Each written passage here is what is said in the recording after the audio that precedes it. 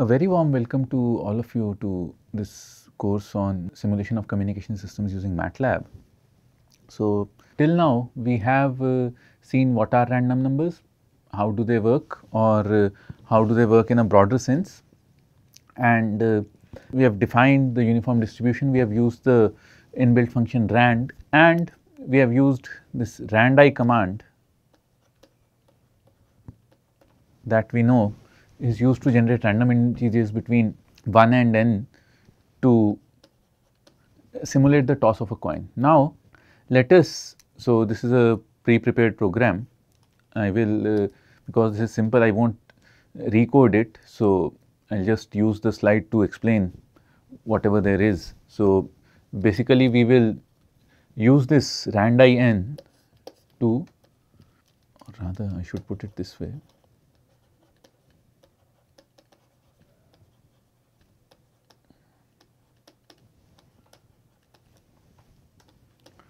To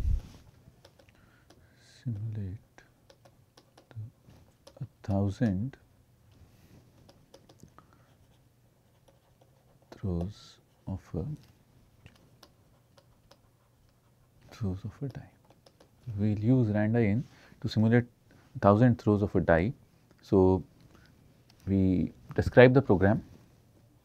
So, clear all, close all, these are standards, or these are like the header. So, we define that we want to roll the die these many times. So, we will be rolling the die rolls times. So, this x is random integer between 1 and 6, but randi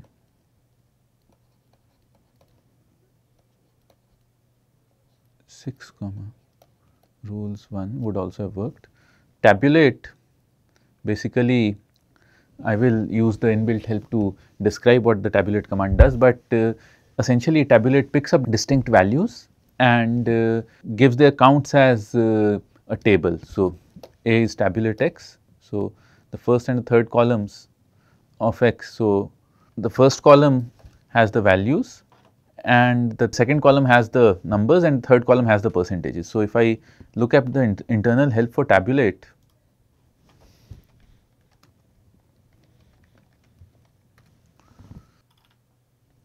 so actually let us do this. So, we have the roll of die as an example stored here. So, we have stored this script as an example. So, actually let us run this and I will add the CLC command here as well. Run it again.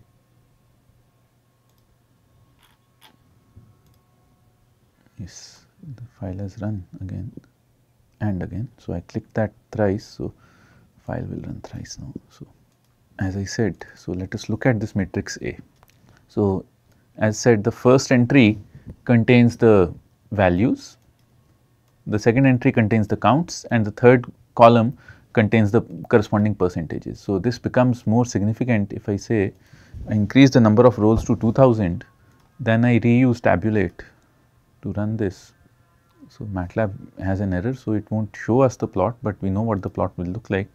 So, we can see that the distinction between counts and percentages, we directly wanted percentages. So, we used the percentage here, but even this would work fine. So, if I decide instead of 1 to 6 I give it 6, this gives me the same table, this gives me the same table, but say I want say even numbers.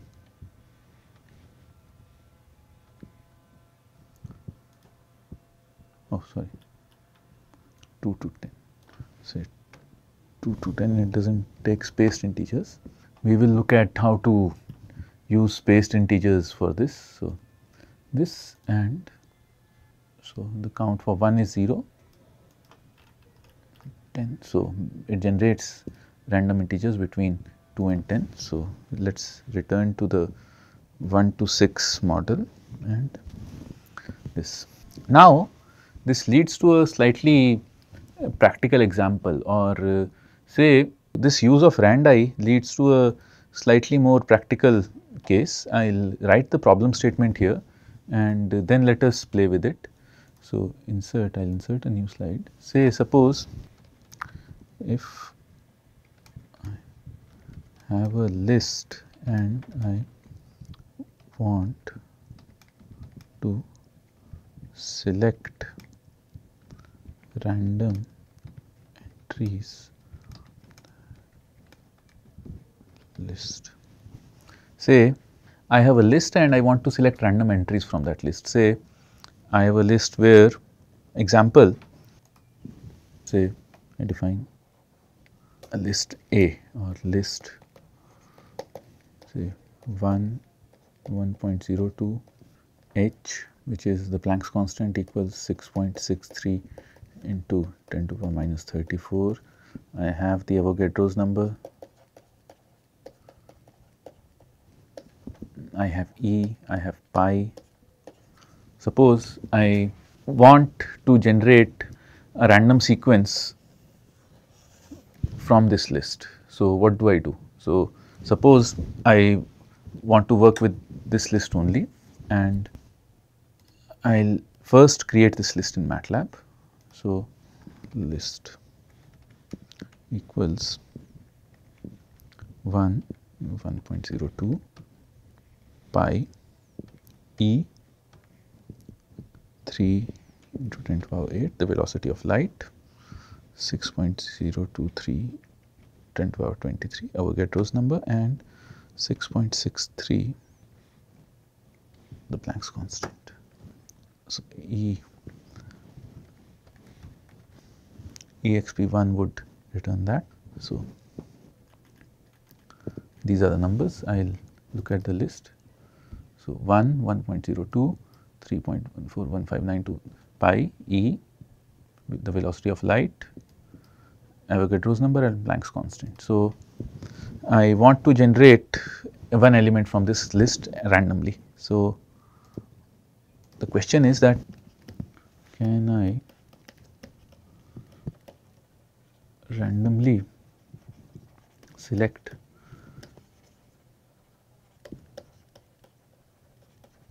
this list using randi?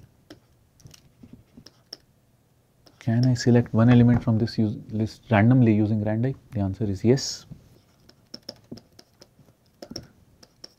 Yes, we can. So, how do we do that? So, the answer is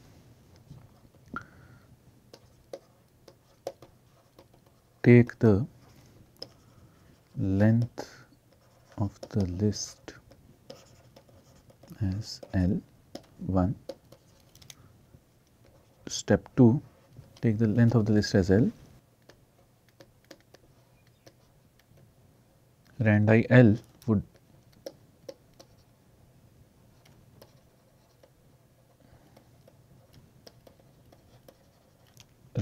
would return one index.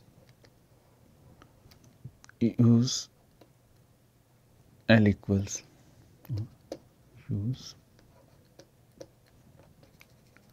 list L as the random entry.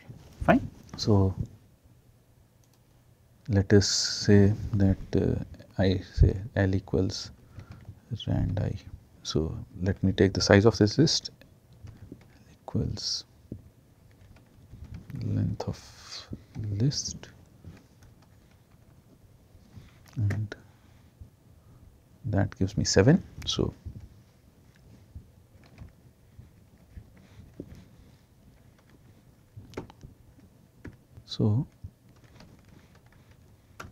this randomly picks the Avogadro's number, or I can say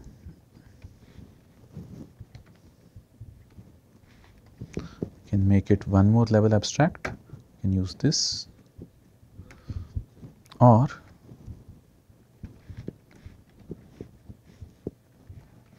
I can use multiple inline functions and use this. I want suppose want to generate an array instead. So, save as list select example. So, say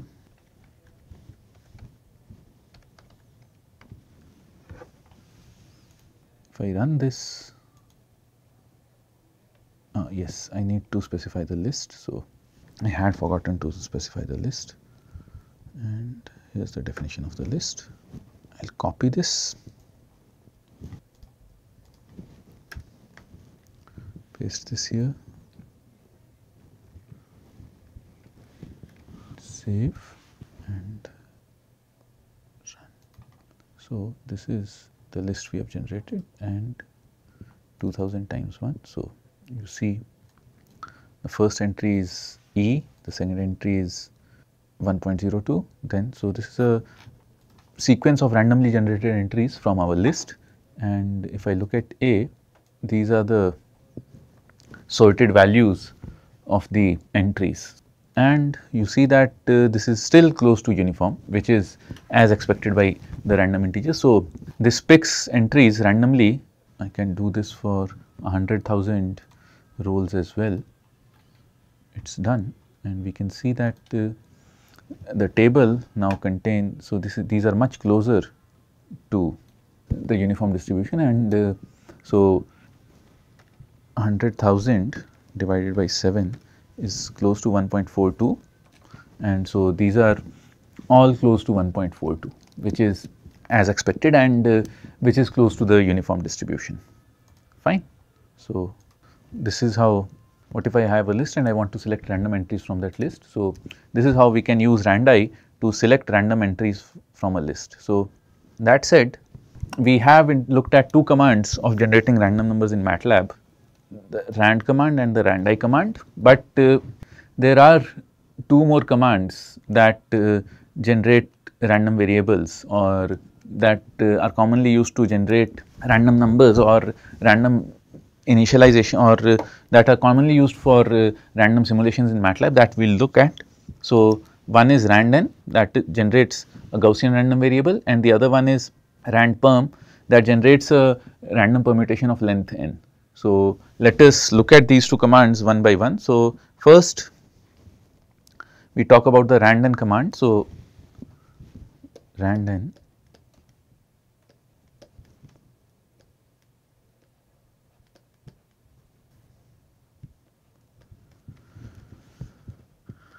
generate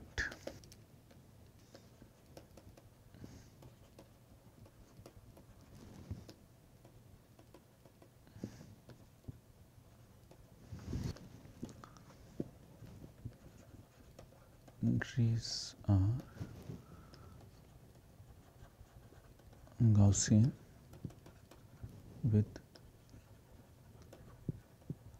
mean and unit variance. So, let us inspect this term, that this randn nm is used to generate a random matrix, each of whose entries are Gaussian with 0 mean and unit variance. So, let us inspect this term Gaussian with 0 mean and unit variance. You might have covered this in your probability course, but for completeness, let us revisit this in this course. So, we want to generate a random matrix, each of whose entries are Gaussian with 0 mean and unit variance. So, we will look at what is a Gaussian random variable. So, a random variable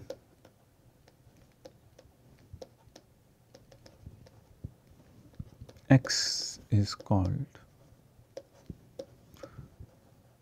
Gaussian distributed or normal distributed with the mean mu, variance sigma squared, if its PDF, probability density function, is given as fx of x equals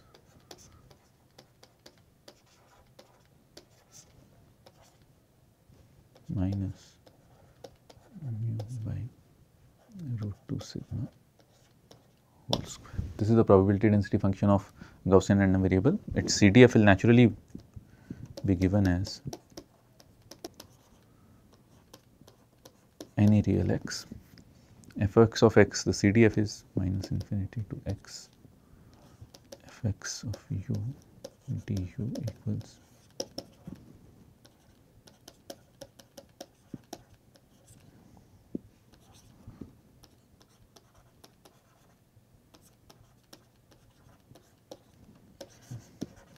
this is the CDF, and this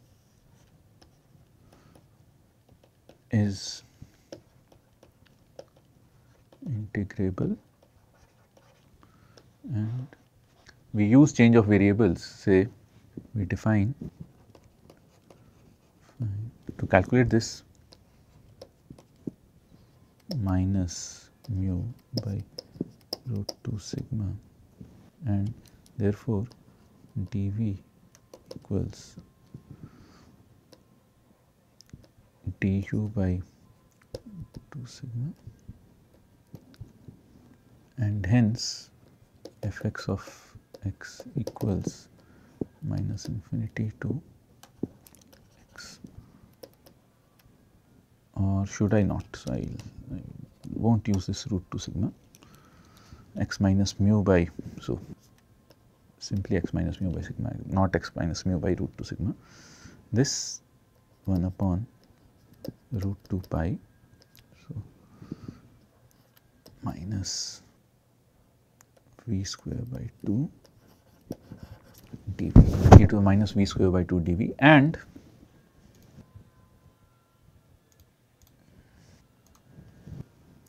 we define q of x. This is a q of x is a well tabulated function.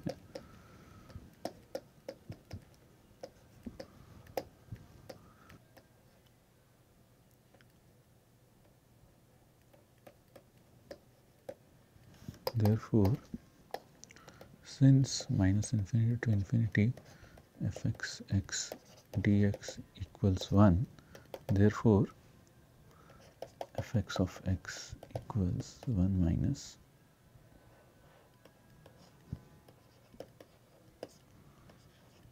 this, and q function tables are well tabulated, these are available. So, we can use the q function to calculate the CDF of a Gaussian random variable, and similarly we have that the expected value of a Gaussian random variable x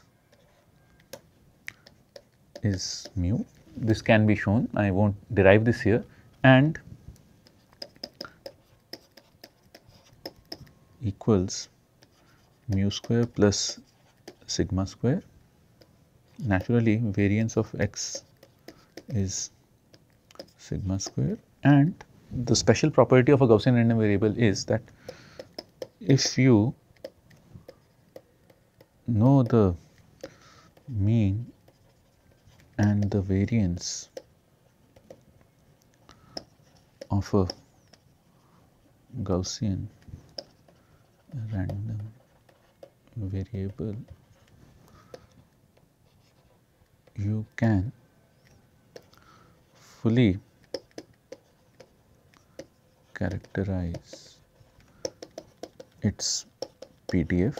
So, if you know the mean and the variance of a Gaussian random variable, you can fully characterize its probability density function that is there. So, these are the special properties of a Gaussian random variable that we should be aware of before we go further, and now let us re-examine the statements. And yes, one last thing, a question of notation. So, in general, if x is Gaussian with the mean mu and variance sigma square, then this denotes the Gaussian random variable with mean mu and variance sigma square, fine.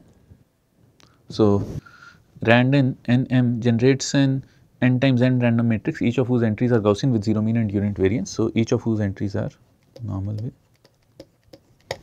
0 1, fine.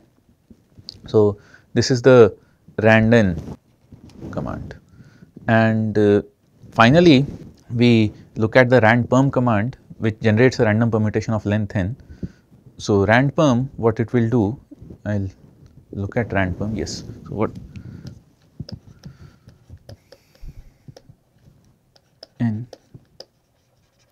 generates a vector of length n populated with a random permutation of 1 to n. So, this array 1 to n, it randomly permutes this array of 1 to n and returns it. So, therefore, for length n, there are n factorial possible permutations, and each permutation is chosen uniformly. Each permutation is chosen uniformly. So, let us demonstrate this in Matlab. So, say I clear this and say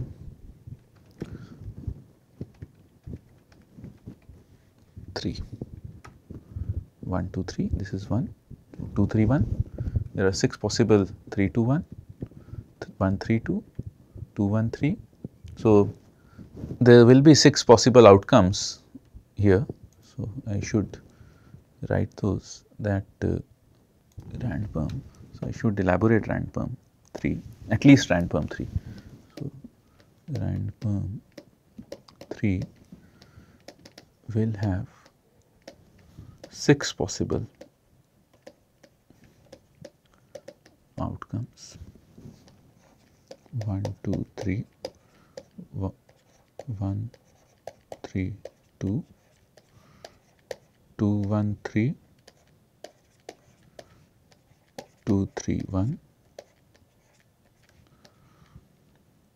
3 1 2, 3 2 1. So, these will be generated uniformly, or one out of these permutations will be selected uniformly.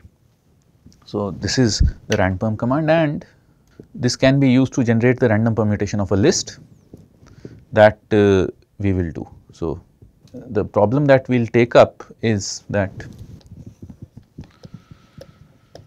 use this to generate the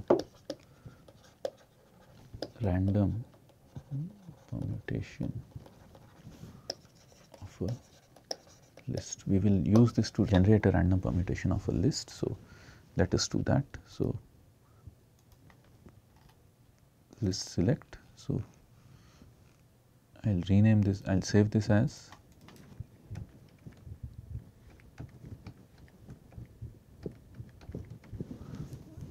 one random permutation of the list, and this is it. So, we have the list, and let x be that random permutation. So, roles are irrelevant here, I will delete this. So, list. So, basically I can use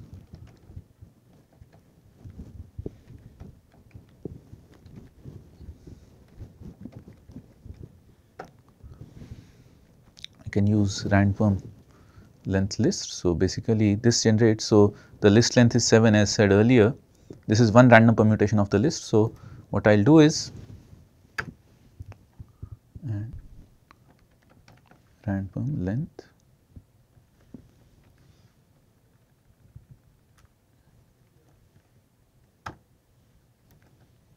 and there is no need for any tabulation.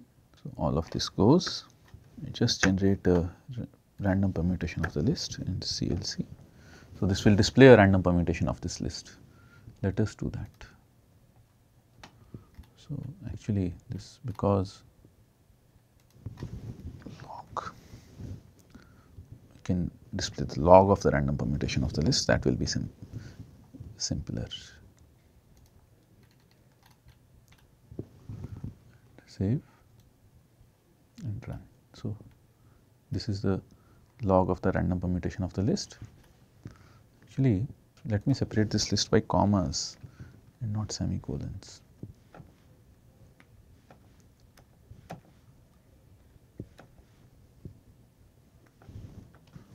This. So, this is one more, this is another list. So, you can see that we can generate random permutations of this list. We need not, actually I will do this and run this again. So, this is one permutation of the list, this is another permutation of the list. So, we can generate this randperm command to obtain random permutations of any list. So, these are the 4 basic commands that we will repeatedly use to generate random numbers in Matlab or generate the effects of randomness in Matlab. So, with this we finish this lecture, and in the next lecture we will talk a bit more about tabulation, and we will talk a bit more about how do we obtain the descriptive statistics of randomly generated numbers. Thank you.